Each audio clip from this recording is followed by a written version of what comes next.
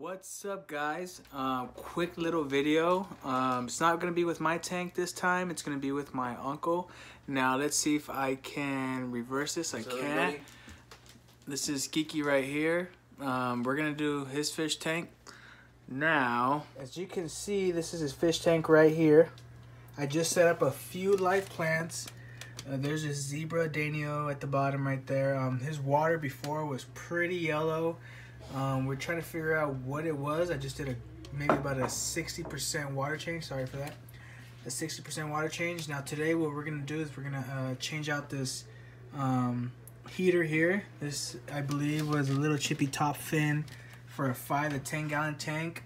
I just put on this temperature little thermostat thing here on the side.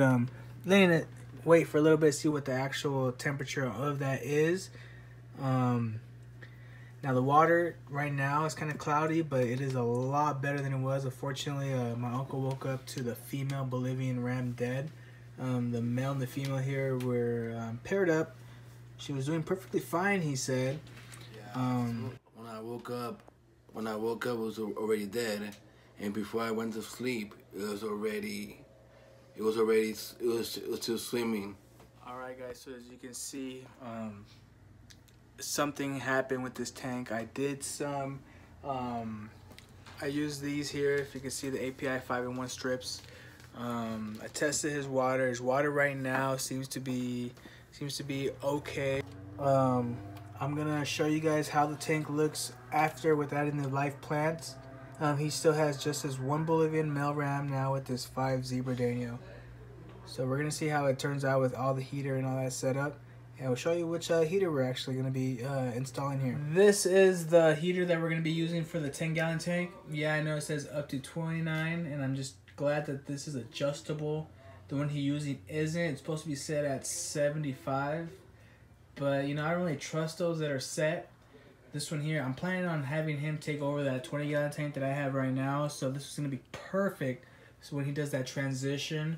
But right now we definitely just want this heater to be accurate and perfect. So couldn't go any better than Marineland.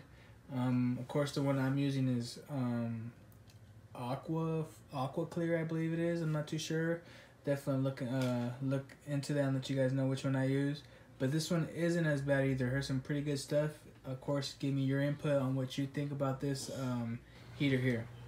Alrighty, so here it is, the final project. This is how my uncle chose his setup. Yeah, the water is gonna take a little bit to clear up. Wait about a day maybe and see how the outcome comes. We are gonna have to add a little bit more substrate into this, just to fill out the roots and all that stuff. They're amazing plants, perfect. Help out cleaning out this water, filtering it out. So we'll see day by day, get progress, get a couple days, and let you guys know how it is. Thank you guys for watching. We appreciate it.